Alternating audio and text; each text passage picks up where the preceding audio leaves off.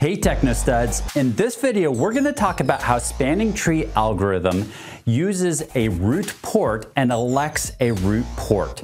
The root port is important because it identifies the fastest path that's going to lead to the root bridge. And so once it's identified a root bridge, then it can elect what is going to be the root port that will lead to that root bridge, and then it can later on decide what it's going to do with the other ports that leads to the root bridge.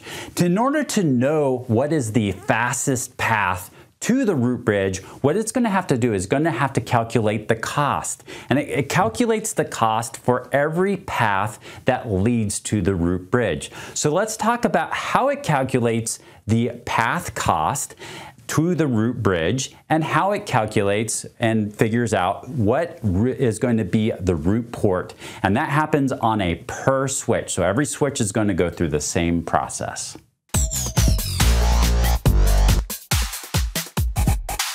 Okay, the next step now is to calculate the root path cost, and that's the cost of the path to that root bridge. Now, when the bridge protocol data units are sent out, that this switch 1 will be sending out bridge protocol data units to switch 2, and then it will also send it out to switch 3, which will in turn send things out to switch 2. And this switch will then see that there are actually 4 paths that can get to that root bridge. So 2 right here, and then 2 in this direction. And what it will do for each one of those paths is figure out what is the cost to get to switch 1, get to this root bridge. And so it'll calculate all of that. And in that first glance, we say, oh, well, it looks like it would choose this route right here because it's just directly connected versus this route right here. But that's not necessarily the case. What if this is a 100 meg connection and these are gig connections here? Well, then it would actually prefer to go this way. So how does it calculate that? How does it figure out what is the least cost to get to the root bridge? There are a lot of different standards when it comes to this, and you can even specify your own standard. Ultimately, it doesn't really matter what standard you use as long as it's consistent across your network. You can set these standards on your different switches, but if they're different across your network, that's going to cause problems. But essentially what they do is they assign a certain cost to each one of those links. And it's based off of what the link as it comes into the switch. So if your switch is a 10 gigabit per second port on there, and then in the old standard, it would be set to 2, the newer standard 2000, and like I say, there's some other standards out there as well. If it's a 1 gigabit per second, then it's set to 4. If it's 100 megabits per second, then it's set to 19. If it's 10 megabits per second, it's 100. So essentially what it's going to do is it's going to favor the faster links. It's also going to add things up. So if it has to go across 2 10 gigabits per second links, then it's going to be added up to 4, and it might prefer that 1 gigabit per second link. So it's going to calculate the cost to the root bridge based off of these numbers, based off of these settings. Let's take a look at an example of this. So here I've got my network here. We're going to take it once again from the perspective of switch 2. And let's say this first link right here is a 10 megabit per second connection. So the cost of it to get to the bridge here is going to be 20 million here. So quite high right there. All right. So next, let's say this next link right here is going to be a gigabit per second. So it's going to be 20,000. All right. So we've got that connection right here.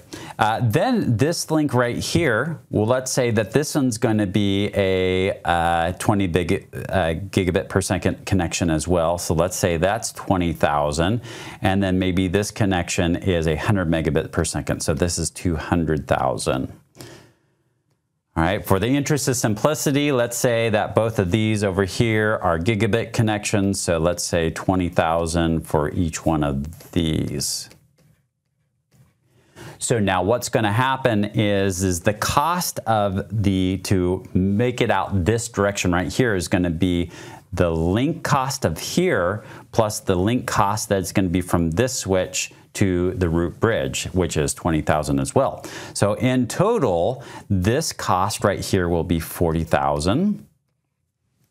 And this cost right here will be 220,000, which is the link cost here plus the link cost that it takes for this switch to get to this bridge right here. So now for switch 2, its options for the cost of each one of these links are 20 million, 20,000, 40,000, and 220,000. So obviously it's going to prefer this 20,000 link over the other links in this network. It wants to figure out what the shortest path is, the least amount of cost to that root bridge.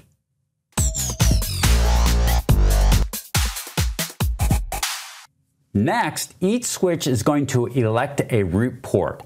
That is the port that it's going to use to forward traffic towards the root bridge. And so what's going to happen here is each one of these switches is going to use this criteria, and it's going to first of all try to select the lowest cost to the root bridge. So here's switch 2 right here, and this is what we said is going to be the root bridge right there. So that's the root bridge. And in our last example, we said our lowest cost was this link right here. So it's pretty self-explanatory. It wants to use that. And then it would elect that port right there to be the root port, the port that's going to send traffic towards the root bridge. But that's not always going to be the case where that's going to be the least cost. Let's say these links are the same cost to the root bridge. In fact, let's just say that these are the same as well, the same cost. All 4 links are the same cost to the root bridge. This is very likely because it's going to the same switch, and this can actually happen as well, where it's the same cost. Well, next what it's going to do is it's going to choose the lowest sender bridge ID. So it's going to take a look at whoever's sending these bridge protocol data units out. It's going to take a look and says, okay, well, who's the lowest bridge ID? In this case right here, it's obviously going to be the root bridge. And so it's going to be one of these links that it's going to choose and not these links right here. So the lowest sender bridge ID. Now, in this case, we still have 2, though, that has the same sender bridge ID. The bridge protocol data units that are being sent out are being sent from the same switch, so they have the same sender bridge ID. So in this case right here, then it looks at the lowest sender port ID. So if this is port, let's say on this side it's 045 and this is 046, it's actually going to choose the link that has the lowest sender port ID, and then this one becomes then the root port right there. And then that is now elected to be the root port and not this other one next to it. So that's how that works. It's got 3 criteria: the lowest cost to the root bridge, the lowest sender bridge ID, and the lowest sender port ID. The port ID has a similar type of format to the bridge ID. The port ID is 2 bytes long. 12 bits is the interface number. So if it's FA101 or FA048 or FA, that's whatever that number is that's associated with that, and that's going to look different depending on the different switches that you have. But essentially the interface number, and once again it's going to prefer the lower interface number over a higher interface number. And then the priority here. So maybe we don't want to have it adjust based off of that interface number, and we want to make sure we specify which port it's going to be selected. Then we set the priority on it. But if it's just set to the default, which is 128, then all it will do is it's going to then refer to the interface number and be set by whatever interface that it is.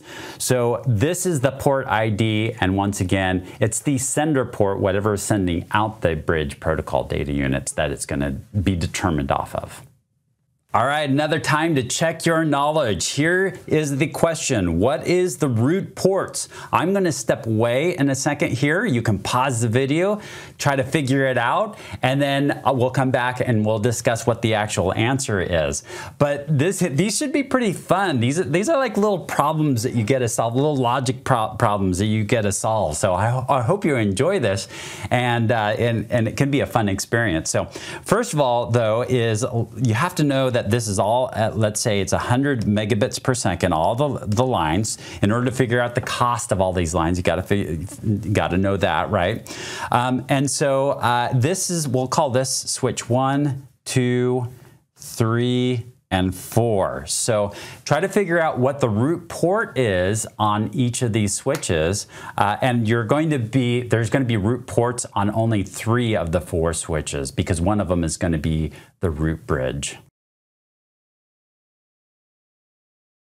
In order to figure out which one the root ports are, we first of all have to figure out what the root bridge is. We take a look at this and we see that all of these are set to the default bridge priority, except for this switch 1 right here, which is set to 4096. So this is the winner for the root bridge. This will be the root bridge there, and all other devices want to send traffic or forward the traffic towards the root bridge. And so what we'll do is then we need to go switch by switch to figure out what is going to be the lowest cost, or what is going to be the root ports. So let's take switch 2 next. What is the lowest cost? Well, it's not going to be these lines, because they are going to add up to more by the time it goes all the way around this direction to switch 1. So it's going to be either 045 or 046 that's going to be elected. All right, next what we're going to do is we're going to take a look at the lowest sender bridge ID. And so the sender bridge ID for this one is this right there, and the sender ID for, well, actually both lines, and it's going to come across both lines. So that is the one that we have. So that is the same. So that's not a tiebreaker. It doesn't work. And then we take a look at the lowest sender port ID. So we see a 045 and a 046. As long as the priorities are the same, we're going to choose 045. So this port on this side is going to be the port it's going to use. That is going to be the root port. So now we've got the root port for that switch. We can do through the same process for switch 3. It's not going to use the ports going this way, so it's got to be either 47 or 48 that's going to be sending this way. And we see that first of all, it checks the lowest cost. Well, we just did that. The next step is the lowest sender bridge ID, which is the same because it's coming from the same switch. And then the lowest sender port, which is 047. So therefore, it's going to choose this port right here as the root port. Now, let's take a look at switch 4.